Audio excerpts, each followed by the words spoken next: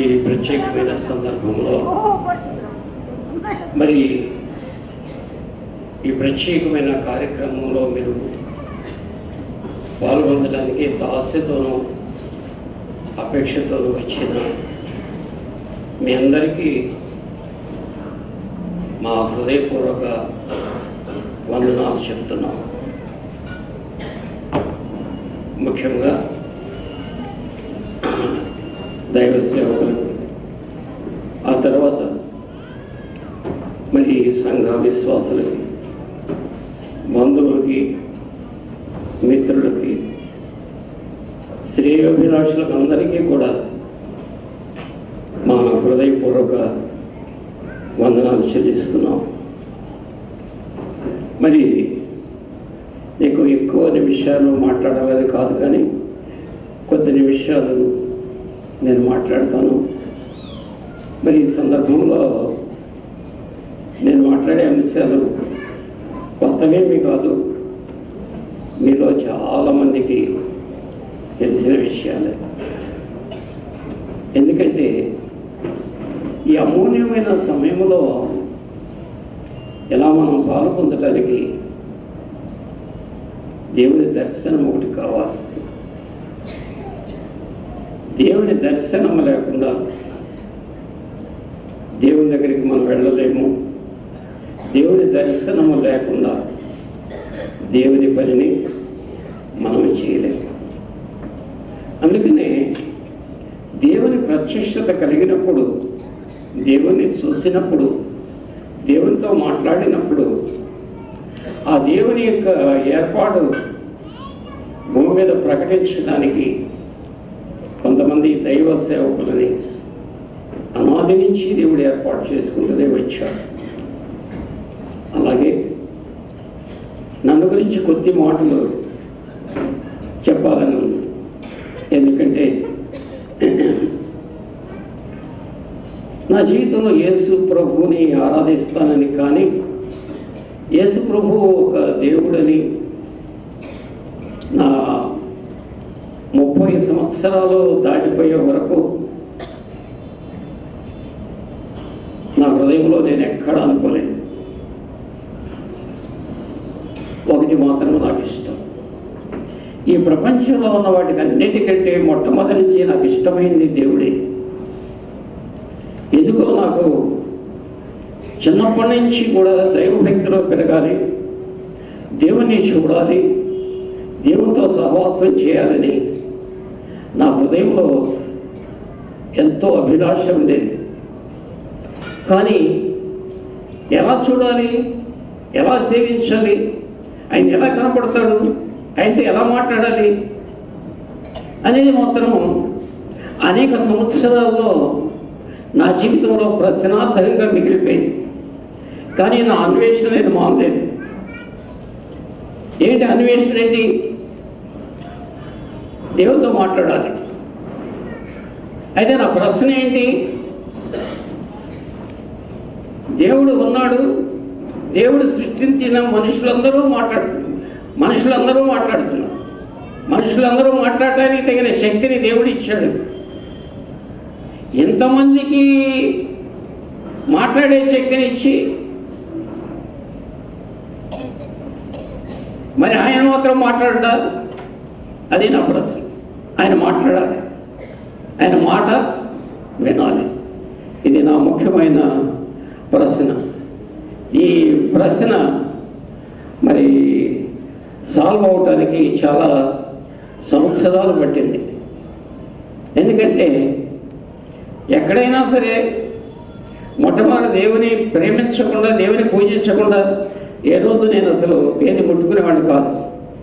అంతా చిన్నప్పటి నుంచి అంత నిష్ఠగానే భక్తిగానే ఉండాలనే ఉద్దేశంతో నా జీవితాన్ని కొనసాగిస్తూ వచ్చాను.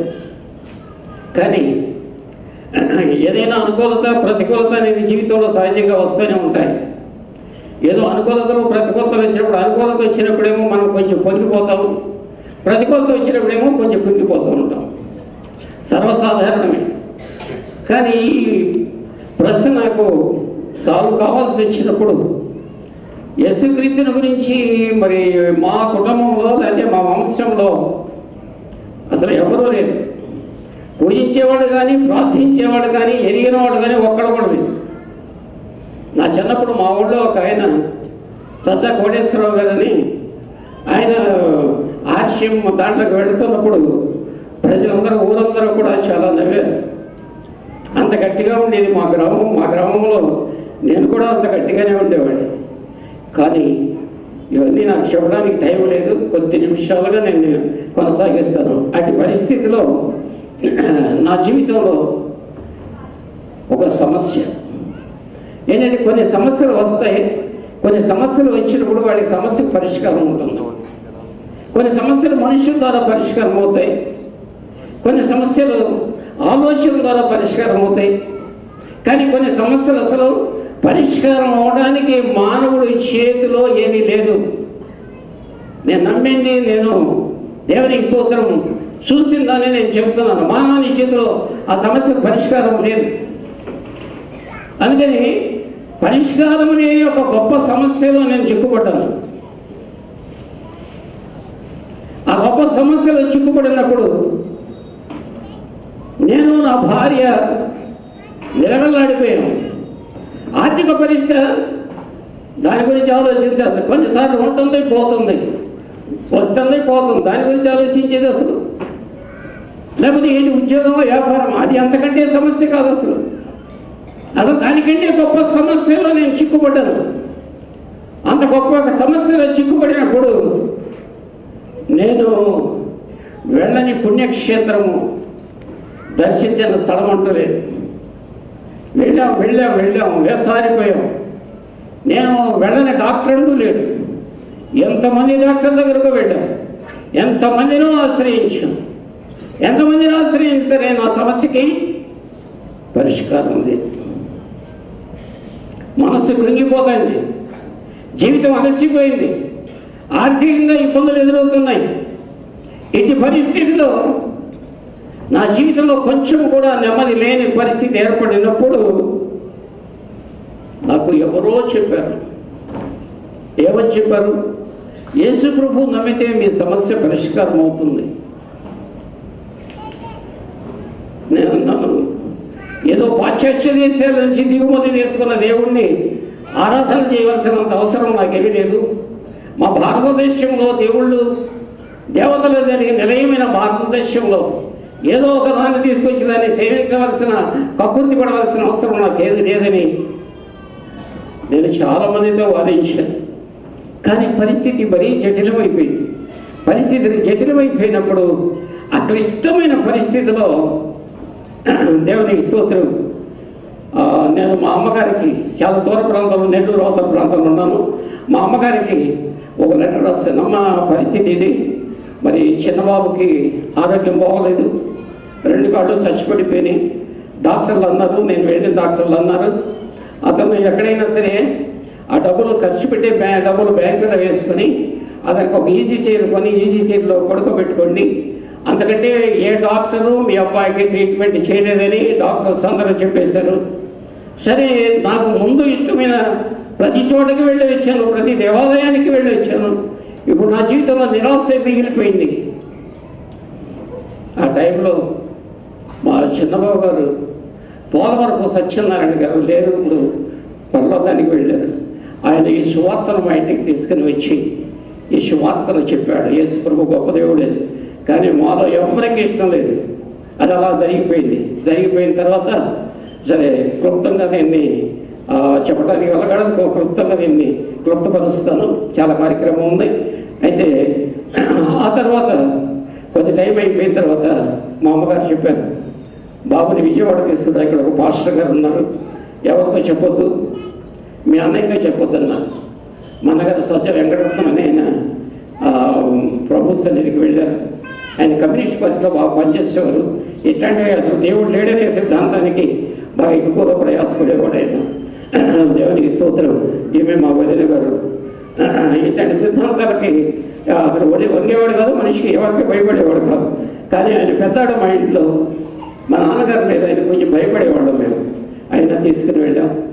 తీసుకుని వెళ్ళిన తర్వాత ఒక సన్నివేశం, పాస్టర్ గారు లోపల ఉన్నారు, నేను బయట ఉన్నాను. సరే, ఆయన అన్నారు, గౌతమేశ్వరరావు గారు లోపలికి రండి అన్నారు. సరే నాకేమీ జబ్బేమీ లేదండి, నాకేం సమస్య లేదు, మా అబ్బాయిని లోపలికి పంపిస్తున్నానండి అన్నాను. కాదండి, గౌరవంగా మర్యాదగా పిలుస్తున్నాను మిమ్మల్ని, పెద్దవారు, మీరు నా దగ్గరకు వచ్చి కాసేపు కూర్చోండి అన్నాను. సరే ఇంత మర్యాదగా పిలుస్తున్నప్పుడు నేను వెళ్ళి కూర్చున్నాను. నేను కూర్చున్న తర్వాత ఆయన ప్రార్థన చేసి ఒక మాట చెప్పాడు. ఏమని చెప్పాడంటే, దేవుడు నాతో చెప్తున్నాడు, ఈ అబ్బాయి స్వస్థత పొందుతాడు, ఈ బైబిల్ పట్టుకుని ప్రపంచం అంతట్లో సువార్త ప్రకటిస్తాడు అన్నాడు. Praise lord. రెండవ మాట, సరే రెండవ మాటగా ఆయన చెప్పింది ఏంటంటే, మీరు ఈ బైబిల్ పట్టుకొని ఇంటింటా సువార్త చేస్తారు. రెండు మాటలు చెప్పారు. మొదటి మాట ఒకవేళ అవుతుందేమో నాకు తెలియదండి, రెండవ మాట మాత్రం నేను బ్రతికుండగా అది జరగదు, నేను బైబిల్ పెట్టుకుని సువార్త చేయడం అనేది నేను బ్రతికుండగా జరగదని చెప్పాను. అప్పుడు ఆయన అన్నారు, మీరు మానవ రీతిగా మాట్లాడుతున్నారు, దేవుని మాట దేవుని వాక్యము ఎప్పుడు నిరర్ధకమో కాదు, అది జరిగి తీరుతుంది అన్నారు. సరే నా మనసులో ఎంత ప్రయాసపడినా ఎక్కడో ఎవరు ఏ విధమైన ఆన్సర్ చేయలేకపోయారే దీనికి, ఏదో ఒక మహత్యం ఉన్నది కదా లేదా అనేది కొంచెం వేసి చూద్దామనే ఉద్దేశంతో ఆయన తీసుకొచ్చి ప్రార్థన చేసి కొద్ది కాలం ఆయన దగ్గరికి వెళ్ళామండి. కొద్ది కాలం ఆయన దగ్గరికి వెళితే నిజంగా ఒక 8 మాసాలు దాటిపోయింది అనుకుంటాను. 8 మాసాలు దాటిపోయేసరికి పూర్తిగా స్వస్థత వచ్చేసిందండి. నా హృదయంలో ఇప్పుడు నేను ఆలోచనలో పడ్డాను, ఏమిటి మనుషులందరూ అసాధ్యమన్నది దేవునికి సాధ్యమేనా? మనుషులు చేయలేనిది దేవుడు చేస్తాడా? అందుకే ఆయనకు పేరా, దేవుడనే పేరా అని నా జీవితంలో నేను అన్వేషణలో పడ్డాను. అన్వేషణ అంటే ఏంటంటే, యేసు ఎవరు, యేసుని ఎందుకు సేవించాలి, అసలు యేసులో ఉన్న గొప్పతనం ఏంటి అనేది నేను అన్వేషణలో పడ్డాను. ఆ తర్వాత కొద్ది కాలానికి కొన్ని సంవత్సరాలు పట్టింది అనుకోండి, కొన్ని సంవత్సరాలు పట్టినా సరే ఒక వ్యాపారం పెట్టాం. ఆ వ్యాపారంలో బాగా సక్సెస్ అయ్యాం. అంటే ఏంటంటే, ప్రార్థన చేస్తే బాగా వ్యాపారం జరుగుతుంది అంతే. యేసు ప్రభువుని ఎందుకంటే ప్రార్థన ద్వారా వ్యాపారం కోసం ఉపయోగించుకుందామని చాలా ప్రయాసపడ్డాం. కానీ దేవుడు ఒక రోజున దర్శించాడు. ఎందుకంటే ఆ అబ్బాయి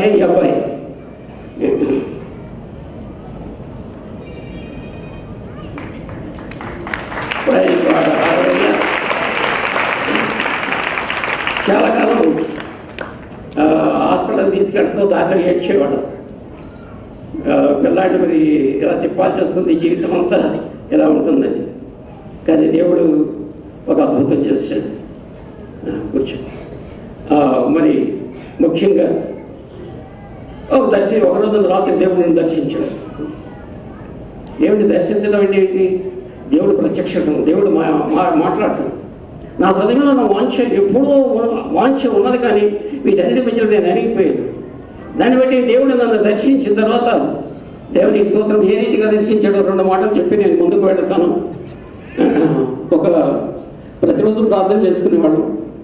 కొంతమంది అక్కడ పామర ప్రాంతంలో కొంతమంది నా సేవకులు, విశ్వాసులు కూడా సహకరించేవాళ్ళు. సరే అలా సహకరిస్తున్నప్పుడు ఒకరోజు రాత్రి పడుకున్నాము. తెల్లవారుజాము 4 గంటలు అవుతుంది. 4 గంటలు అవుతున్నప్పుడు నాకు ఒక వెలుగు ఇంట్లోకి వచ్చింది. ఆ వెలుగు ఎలా ఉందంటే, మామూలు ఈ సూర్యుని వెలుగులాగా లేదు, అది చంద్రుడి కాంతిలాగా లేదు, అది ఒక రకమైనటువంటి తేజస్సు నా కళ్ళలో పడుతుంది. నేను డిసెంబరు 4వ తారీఖు, అప్పుడు బాగా చాలా చల్లగా ఉండేది, చలికాలం. బాగా కప్పుకున్నాను, పడుకున్నాను. ఏంటి ఇదంతా కళ్ళ మీద పడుతుందని మళ్ళీ గట్టిగా ఇంకో దుప్పటి తీసి కప్పుకుని పడుకున్నా సరే వెలుగు అలాగే నిలిచిపోయింది. ఆ వెలుగు ఎంతసేపు ఉందంటే సుమారు ఒక అరగంట పైగా వెలుగు నా మీద అలా ప్రకాశిస్తూనే ఉన్నది. అప్పుడు నా పక్కన ఉన్న ఆవిడతో అన్నాను, ఏమిటి వెలుగేంటి, తెల్లవారలేదు కదా 4 గంటలప్పుడు నాకు వెలుగు, కళ్ళు మూస్తే వెలుగే, కళ్ళు తెలిసినా వెలుగే, ఎందుకు ఈ వెలుగు నాకు ఇలా కనపడుతుంది అన్నాను. అంటే దేవుడు వెలుగై ఉన్నాడండి. దేవుడు దర్శించాలని మీరు కోరుకుంటున్నారు కదా, దేవుడు మీతో మాట్లాడాలని కోరుకుంటున్నారు కదా, అందుకని దేవుడు మీతో మాట్లాడటానికి దేవుని స్తోత్రం వచ్చారన్నారు. సరే ఆ రోజు అయిపోయింది.